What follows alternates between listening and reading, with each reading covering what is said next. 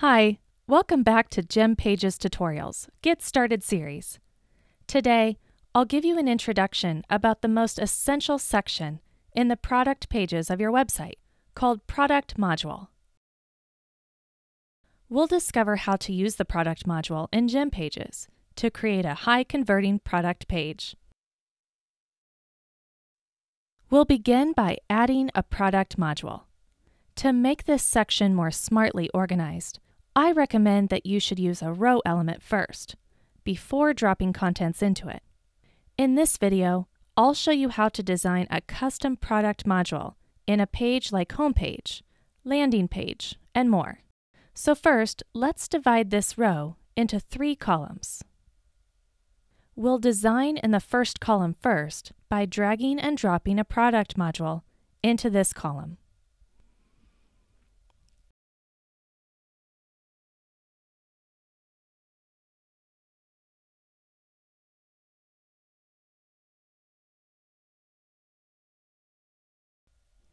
In Settings panel, you can choose the product you want to display on this column.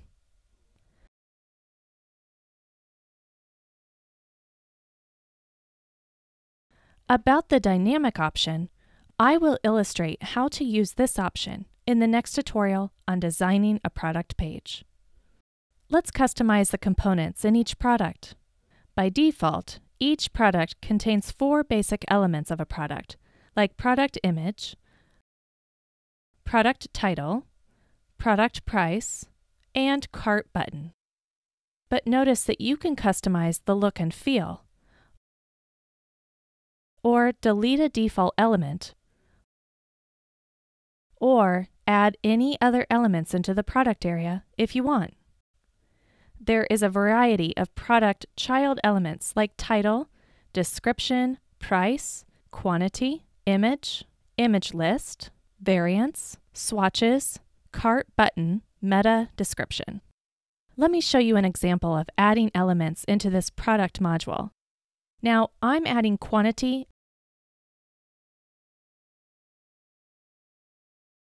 and variance elements into this product.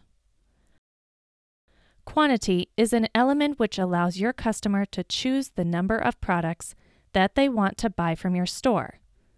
You can customize advanced settings like update price, show label, and customize its look and feel, etc.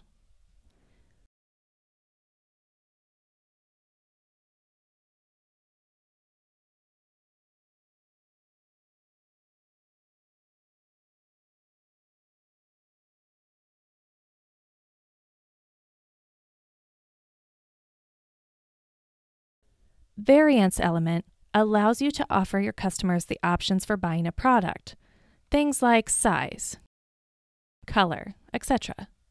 I'm showing you how I add a variance element to my design, then navigate to the Settings panel, and you can customize the look and feel for this element to make it more beautiful.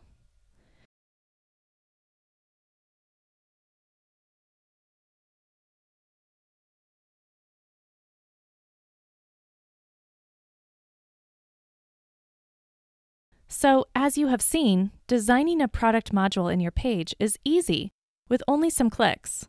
Let's discover more videos in our tutorial series to build converting pages for your Shopify store. Thanks for joining me, and see you in the next videos.